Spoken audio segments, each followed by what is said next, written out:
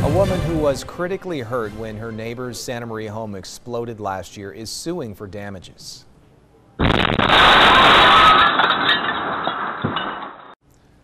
That thunderous blast rocked the Hancock Village neighborhood last August when a gas line exploded at a home on Jackie Lane. 4 people were hurt, including 90-year-old Gloria Scozzari, who lived next door.